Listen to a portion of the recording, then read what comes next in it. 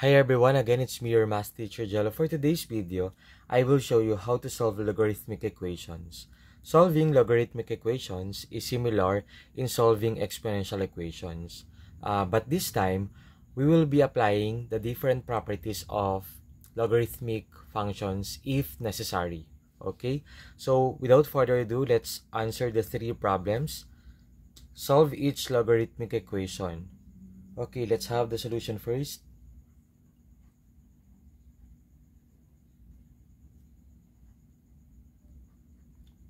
Okay, for number 1, we have the logarithm of x to the base 3 is equal to 5. Okay, so 3 raised to 5 expressed in exponential form. Okay, so 3 raised to 5, that is equal to x. Okay, so let's simplify 3 to the 5th power.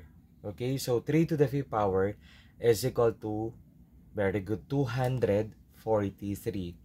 So, paano nangyari? Because 3 raised to 5, okay, so 3 raised to 5, which means 3 times 3 times 3 times 3 times 3. Okay, so 3 times 3 is 9, times 3 is 27. Okay, 27 times 3 is 81. And then 81 times 3, the answer is 243. Okay, so that's the value of our x. Okay, nakuha ba guys? So, ganun lang siya kadali. So, to check, so our x here is 243. Let's see. So, 3 raised to 5, the answer is 243. Okay, upon checking. Next example, number 2.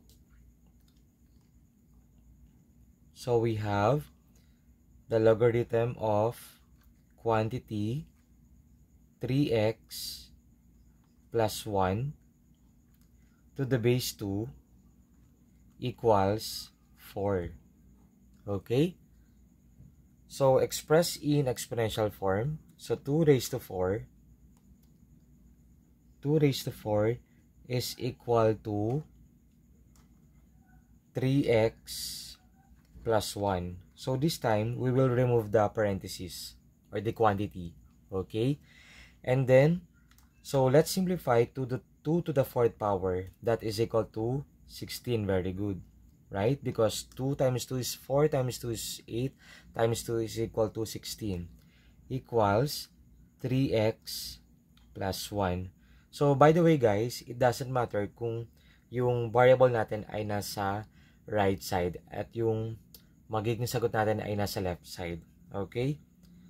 So, this time, if we wish to solve or transpose 3x sa left side, walang problema. So, from positive, magiging negative. Okay? But I suggest, okay lang yan. So, we will be transpose positive 1 to the left side. So, it will become negative 1. Okay? So, 16 minus 1 is equal to 3x. And then, 16 minus 1. So, the answer here is 15. Right? Equals 3x. Nasundan ba ako guys? So, solving for x, divide all terms by, very good, positive 3. Kasi 3 yung numerical coefficient niya doon. Okay? So, whatever the number here, dun mo siya i-divide. So, let's cancel out. And then, x is remaining. Natira yung x variable natin dyan. So, 15 divided by 3, the answer is 5. Okay? So, x equals 5. That's the answer. Okay. So, to check whether our answer is correct, let's see. We will plug in only dito. So, 3 times 5, your x is equal to 5. 3 times 5 equals 15 plus 1, 16, right? So, the whole thing here, the answer is 16. So, let's see. 2 to the 4th power, the answer is 16. Gets? Okay, very good. Next, number 3. So we have the logarithm of quantity x minus 1 to the base 2 plus the logarithm of 4 to the base 2 equals 3. Okay, so same procedure lang ang ginawa natin, guys. So as what I have mentioned earlier, kung kinakailangan natin i-apply yung different properties of logarithm, gagamitin natin yon. Okay, so dito guys, applicable yung product property, right? Okay, very good. Okay, wherein pagsasamahin lang natin yan. So this becomes the logarithm of quantity x minus 1, tapos ito, times 4 to the base 2. Nasundan ba ako, guys? And then, the next thing to do, ayan, copy nyo lang yan, bring down. Okay? So, express in exponential form. Okay? Kumbaga, guys, naka-expanded to. So, express as a single logarithm. And, yun nga, gagamitan natin ng different properties of logarithms if necessary. Okay? And then, so 2 to raised to the third power. So this becomes 2 cubed equals, eto guys, pwede yan. So quantity x minus 1 times 4. And then let's simplify. What is 2 cubed? That is equal to 8. Very good. Kasi 2 times 2 is 4 times 2 is 8. Okay? And then, let's distribute, multiply. 4 times x is 4x. 4 times negative 1 is negative 4, right?